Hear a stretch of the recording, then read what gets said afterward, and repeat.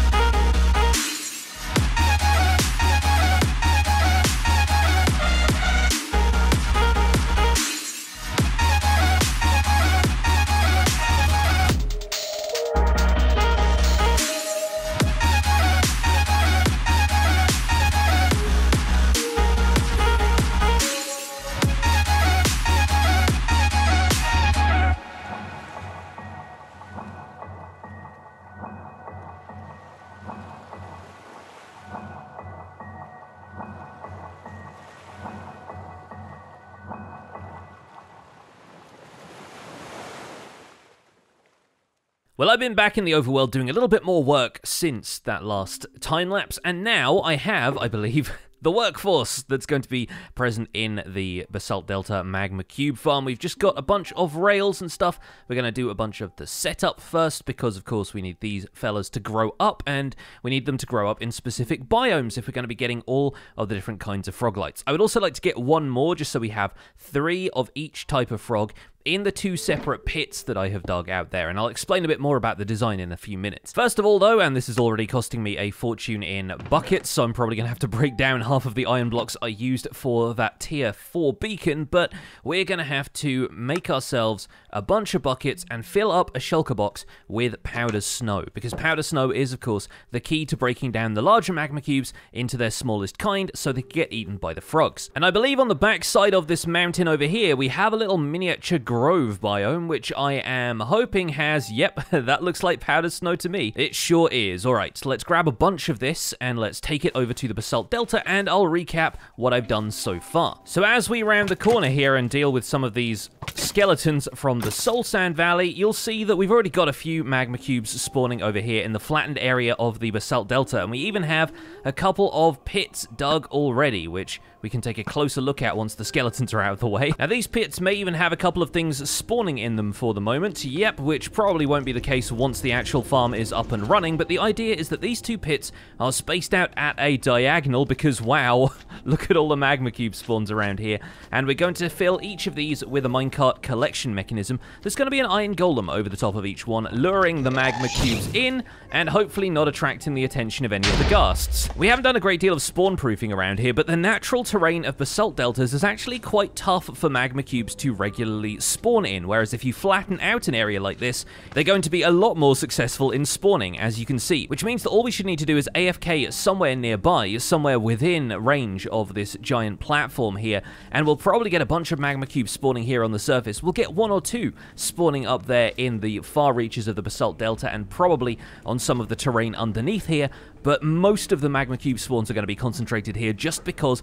it's possible for them to survive here. For the minute, though, I am going to have to kill some of the magma cubes down here in the pit and probably kill a few of them that are going to jump in after me, because I need to get down here and start laying down the minecart tracks that are going to collect all of the froglights. And let me tell you, without sweeping edge on your sword, this really does take longer than it should. Luckily, once we're down here, we're kind of out of range of the remainder of the magma cubes seeing us, and we should be able to get to work. My plan is to have a kind of central storage area directly between our 2 pits where we can keep chests of all of the froglights and have the minecarts drop off what they have collected. So just off of the edge of this pit, we're going to have a collection area here where the minecart's going to be stopped on that rail to unload all of its contents. The only problem with that is the other pit over here is kind of an artificial one. I had to make it. It was the right sort of distance away from the other pit, but unfortunately there wasn't enough terrain here, so I had to kind of handcraft it myself. Luckily, though, it is close enough to this wall that we should be able to set up another collection mechanism over here. I think that might work. Just got to make sure you don't make too much eye contact with the squishy guys beyond the wall. We're also either going to have to keep the ceiling low or slab the floor to make sure magma cubes don't spawn in here, because they do need above 2 blocks to spawn. But anyway, we're getting ahead of ourselves. Nearly 2 stacks of powered rail need to go into place. Then we need to put a layer of basalt back over all of this, set up a hopper minecart collection system, which, you know, I'm optimistic we might get a few more froglights out of this. Close off the wall here so the ghasts can't blow up my redstone, and build the same thing on the opposite side. All we need is a redstone torch down here that's going to set the minecarts going. We'll have to deal with that another time because I don't have any wood on me right now. But for now, this is also going to stop the minecart from leaving this station, which I'm fine with because it's got nothing to collect yet. I, on the other hand, have so much magma cream, and now I have a second minecart collection system all up and running. Now we just got to cover the floor of this once again with a layer of basalt, and then we have to return to the floor of the pit here so I can do the most important part. Laying down a 5x5 grid of powdered snow 1 block apart that's going to break down the larger magma cubes into their smaller variants, which was all but 2 of my buckets of powdered snow, so I think we're going to have to go and get some more. But one of the bigger magma cubes has obliged by just casually jumping into the pit, and so hopefully in a minute it's going to start taking some freezing damage and split up into the smaller magma cubes. And they're going to split up into the smallest type of magma cube, and that'll make it nice and easy for me to kill them, but also for the frogs to do that once they're in here. And then with the minecart going, we should be able to collect all of the drops from beneath the floor. Now all that remains is to collect enough powder snow that we can do that to the pit on the opposite side, bring in a couple of redstone torches so we can activate the collection minecarts, and find the right biomes that we can grow up our army of frogs. And amazingly, the portal that I set up over here by our Basalt Delta leads me directly to a savanna. Feels like home at this point. Oh, perfect, there's a village here. What I'm really hoping is that we'll find some sort of cold biome connected to this waterway, and that will hopefully give us an opportunity to bring back a frog from the cold biome. So I need to do a little bit more searching around here, but first I need to set up the remainder of that powder snow. Well, this is not exactly the place I expected to be raising some frogs, but then again, very little about this journey has been expected. I've got my leads ready, I've got a fence post to tie them to if I need to, and we've got a boat in case we need that. Let's raise some frogs.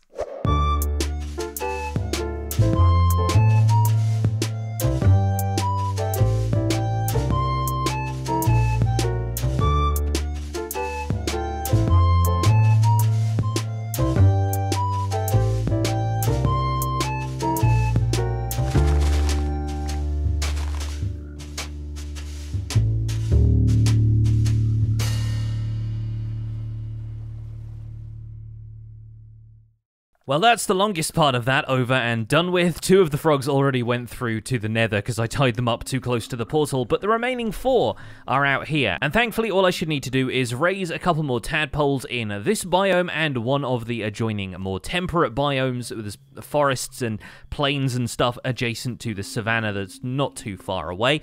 I could probably do it in a river, to be honest with you, and that would be perfectly fine. And then we should have all 3 varieties of frogs. We'll have 6 of each, we'll have 3 of each in the pits in the nether, and they should start producing froglights for us. I'm going to do a quick test of that, though. I'm going to bring at least 1 more frog through to the nether so that we can make sure that the system at least works, and that it is safe to bring these little guys over to the pits where they're going to be living, because there's a lot of magma cubes around. They won't attack the frogs, but I want to at least make sure that I can get them safely across this narrow bridge, because this is fine for player transport, but for frog transport, we need to make sure that we're in the clear here. Although we might be about to get our first taste of froglights, because as soon as I bring this little guy into the radius of these magma cubes, he's going to want to taste. Yeah, there we go. There's our first verdant froglight of the series. Fantastic. And let's see if he wants to hop down into the pit where there's a lot of tiny magma cubes waiting for him. I've got to make sure I detach him from the lead before I nudge him into the pit. Otherwise, he might end up dangling down there and take a little extra fall damage. But no, frogs are just fine. And look at that. He's there, surrounded by his favorite food in hell, but somehow also in paradise. And I did craft myself a couple of trapdoors just so that we could make a proper ladder down to the collection area for this place, and let's see if we can start up this hopper minecart and get the whole system working. In theory, all it should take is a redstone torch here, and the minecart is off on its journey. Let's hope that it unloads here successfully. Looks like that is working. The whole thing is unloading a bunch of verdant froglights, and once that's done, yes, the minecart is off on its journey again. 27 verdant froglights already? Oh my goodness.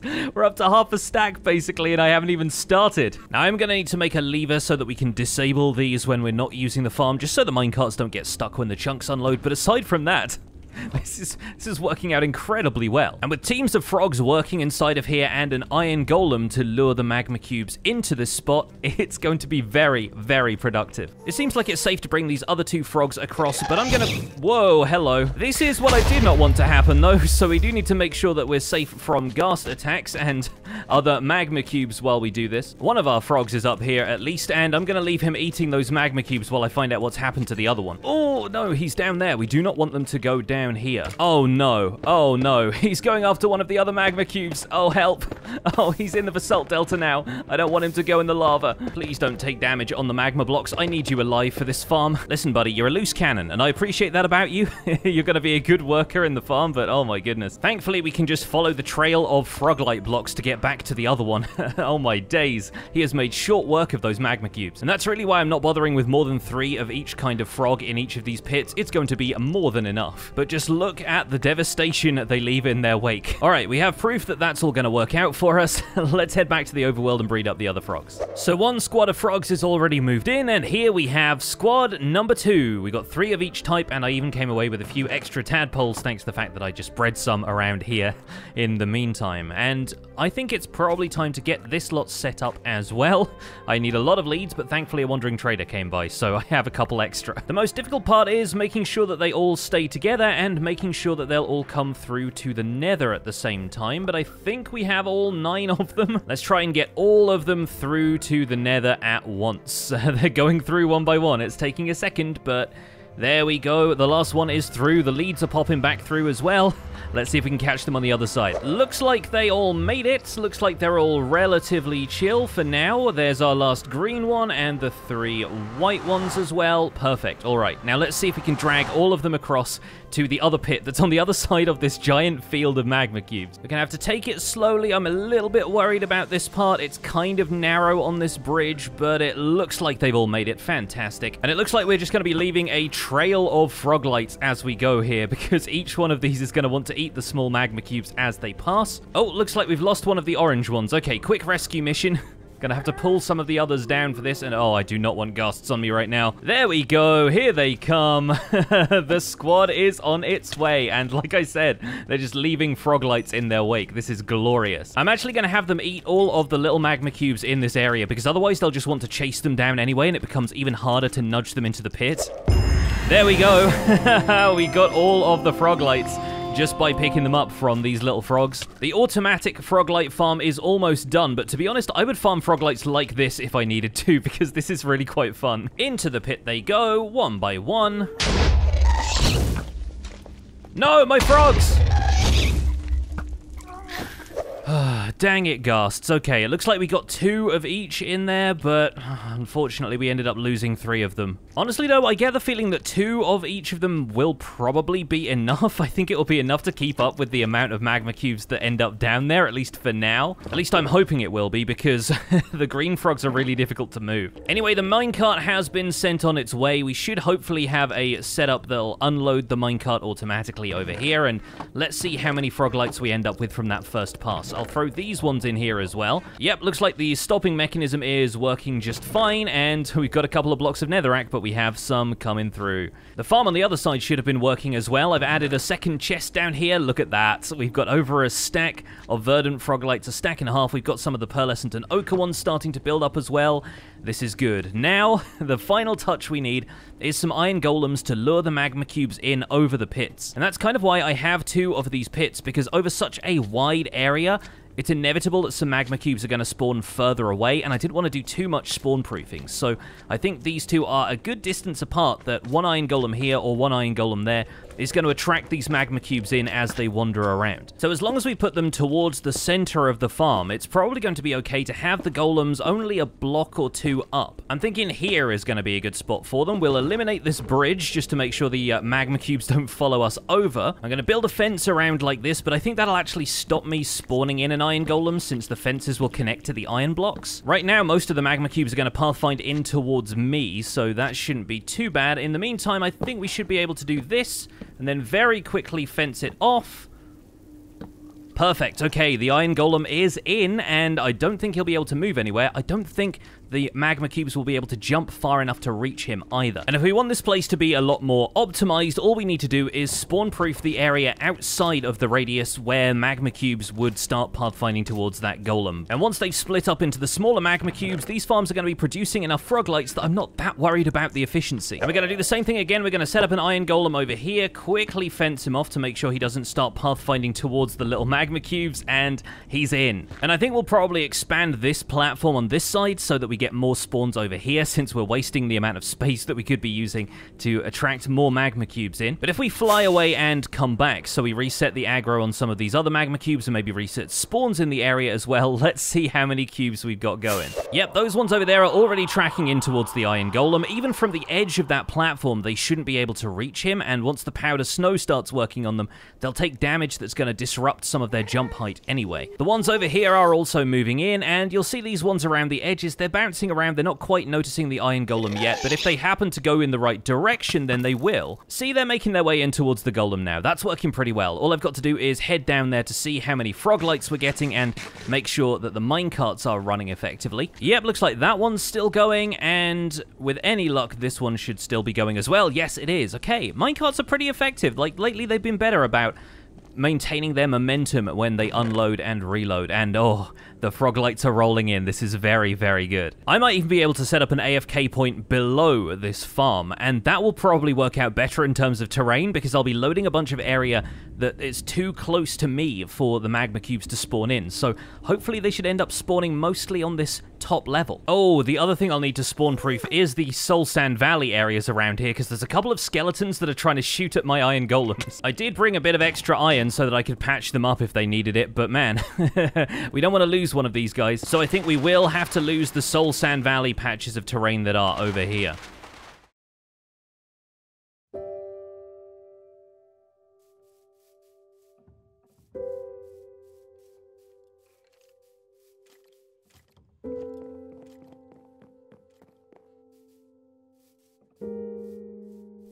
Wow, look at this place. Hello, welcome to Dawn. Hi, how you doing?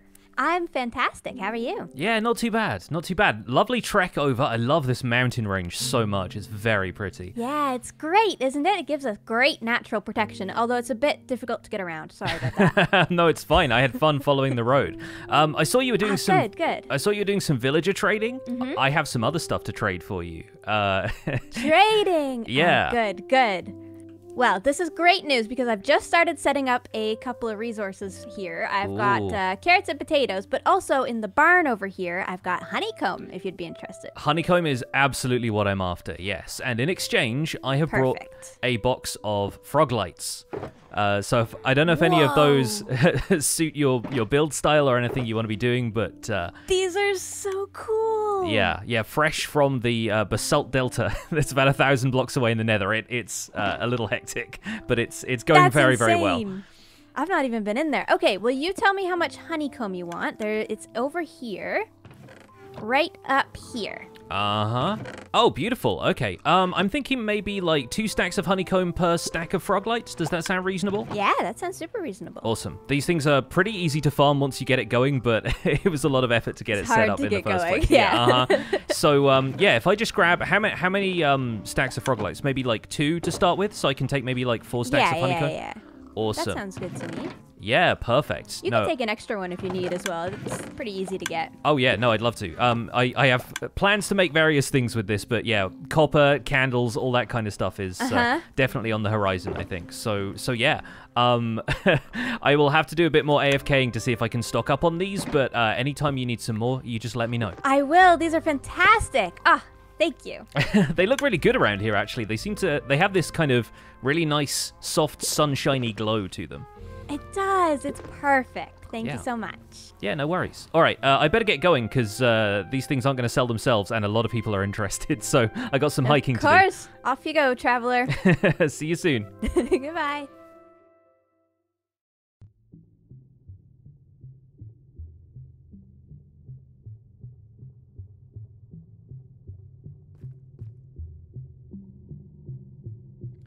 Oh, thank God.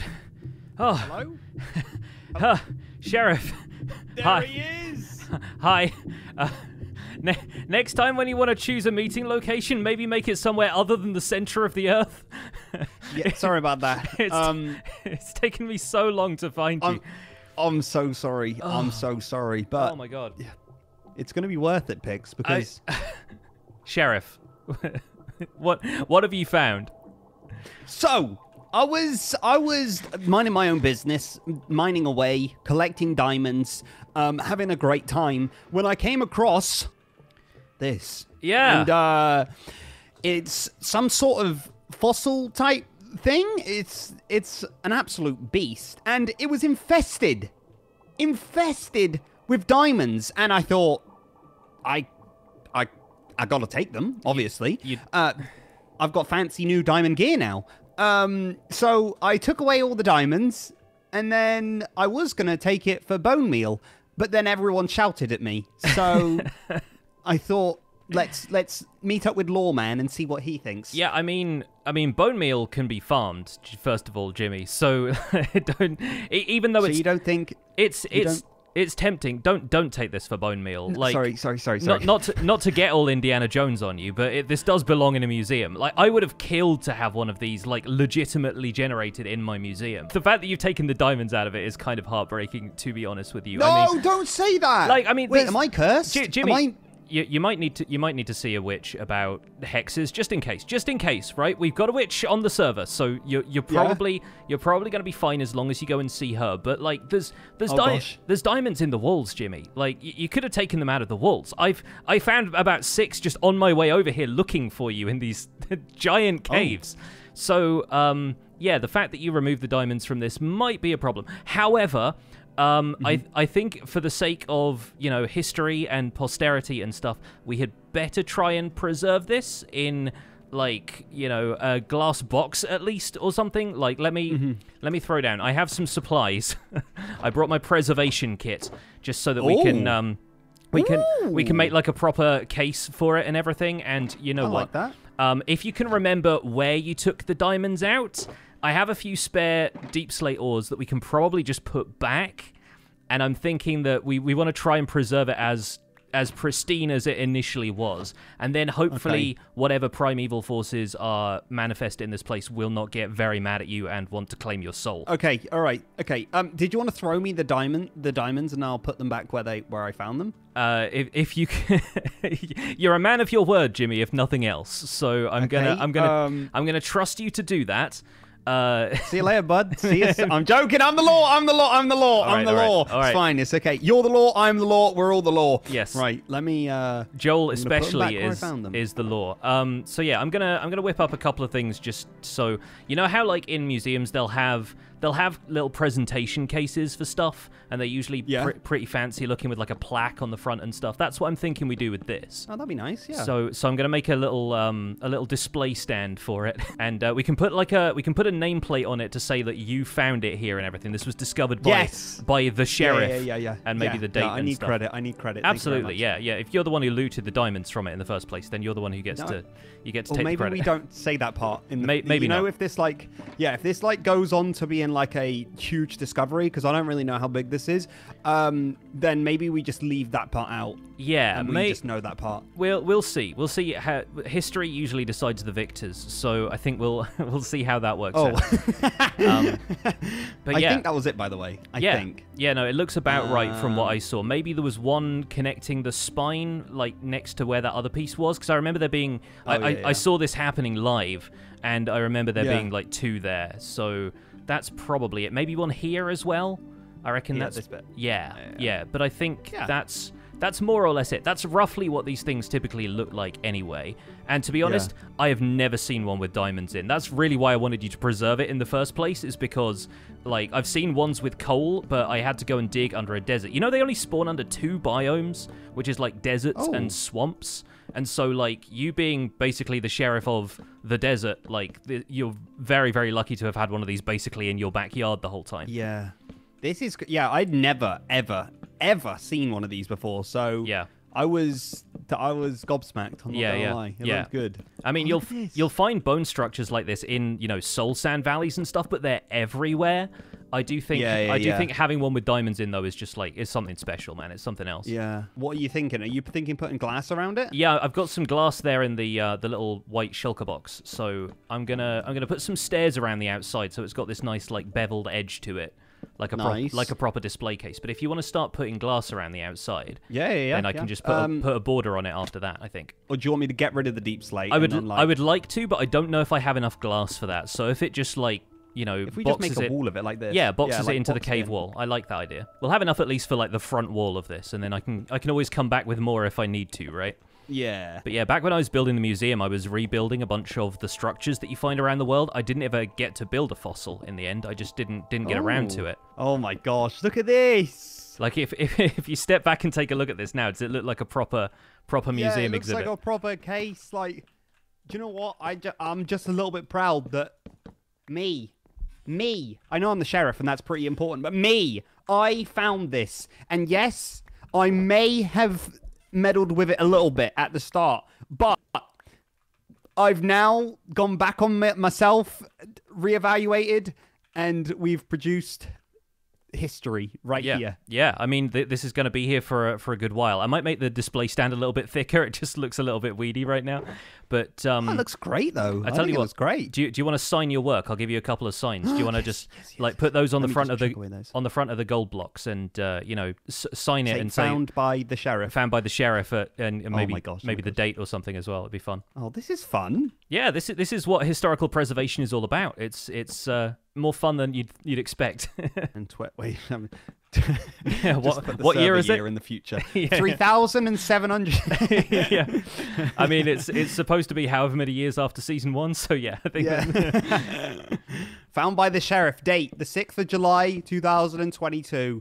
There it is. Just under my own tumble town. Well, it's not directly under me, but it's very close. It's got to be in we're in a desert biome right here, so it's the desert literally right next door to your mesa. Yeah, dude, it looks amazing. It looks so good. Yeah, I mean, I'm so happy with that. We need to create some sort of access thing down here because you've lit up the cave, so it's not all that dangerous. Yeah. I think it'd be kind of cool for people to come and see the fossil that the sheriff has found. The fossil. Yeah. Wait, could I get people to pay me to come? I mean, honestly, people donate, people pay admission to museums and exhibits and stuff like that all the time. Yeah, so I reckon you'll. To be fair, I know I found it, but I'll leave that to you. If you want to get people doing admissions to because this is you, this is the history, the preservation. This is all you. I'm just glad we taking a part of finding it. Yeah, we'll see what happens. Maybe we can open it up to the public in a little while. Yes. But I'll definitely see the fossil. I'll definitely make sure to seal it off first, just in case anybody else decides to nick the diamonds out of it. Yeah, nicking the diamonds again. Yeah. I like that. Right. Well, yeah, I'm gonna try get back home now. Yeah, and same. Good luck yourself. Yeah, I've got 3 fireworks left, so I don't know if I'm gonna be able to fly out here, or if I'll just have to peel her up and dig to the surface. Definitely get some height. Like there's a gap right up there. Oh yeah, no, I see it. I can manage. You can try fly out. I'll follow the torches, and hopefully that means that you came this way. To be fair, I don't even know how I got out last time. This seems like one of those caves that you just give up and dig up to the surface from after a while, right? It was. Yeah, 100% was. Yeah. Well, there's a mine shaft up there at least, so I might be able to fly up to that and see how it looks from there. All right, well, I'll probably come by with some more glass a bit later to finish this off, but howdy, Sheriff. Good to see you finally. Yeehaw! I'll see you soon. Yeah, take it easy. Well, it has been a productive day, not just for me, but also for our new Froglight farm. I have topped up my Froglight sales box, and we also have a backup box that is basically full of Froglights from spending another hour and a half over by that farm, doing a bit of spawn proofing and making sure that some of the area is all slabbed off, but that's going to work out splendidly. I've already had a couple of people say that they want some Froglights. I traded with Gem earlier, but I think Scott and a few other folks wanted some Froglights as well, so I'm certain that we'll be able to do a few more trades and consider that my empire's first real export. Even though my empire is old and crumbling at this point, it's not really my empire, I guess, and I'm really just here to fill in the gaps of what other people might want to trade, but nobody has already claimed as a resource. Before we go, I might as well briefly show you what I've done to make access to the farm a little bit easier, because I figured it was probably going to be a good idea to get over there without having to use rockets all the time, since Jimmy still hasn't set up a gunpowder farm, and I don't really want to be going and hunting creepers all of the time. So, despite the fact that the hoglins and piglins are still walking on it, I have started to set up a nice, easy ice boat road out to that area in the Basalt Delta. So all I need to do is hop in my boat. We've got a packed ice trail here that's going to take me all the way down here past the piglins that have spawned, and we're going to throw wooden buttons on all of this so that we don't end up with stuff spawning on the tracks as I row down here. But that's going to take us all the way to the end of the corridor. We're going to hit a nice easy right turn after this soul sand valley. It's coming up, there it is, and there we go. We can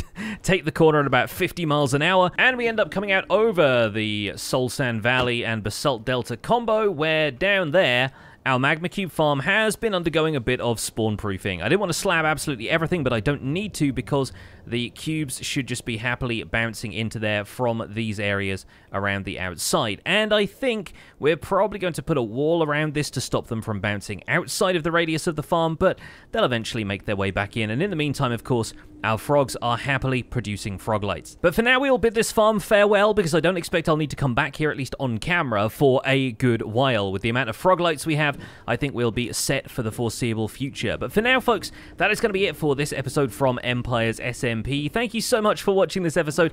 I do hope you enjoyed it, and hopefully you'll have a safe and pleasant week. Uh-oh, yikes. My outro got interrupted by a hoglin on the tracks. Okay, well, hopefully we took care of him, and ooh, we've got a hoglin head out of that as well. I like it. But back in the overworld, I have a lot of stone gathering to do, because next episode we're probably going to be attempting one of the biggest builds I've ever done. And yes, I mean ever. Stay tuned for that, folks. But for now, thank you so much for watching this episode of Empire's SMP. My name has been Pixlriffs. Don't forget to leave a like on this video if you enjoyed it. Subscribe if you want to see more, and I'll see you folks soon. Take care. Bye for now.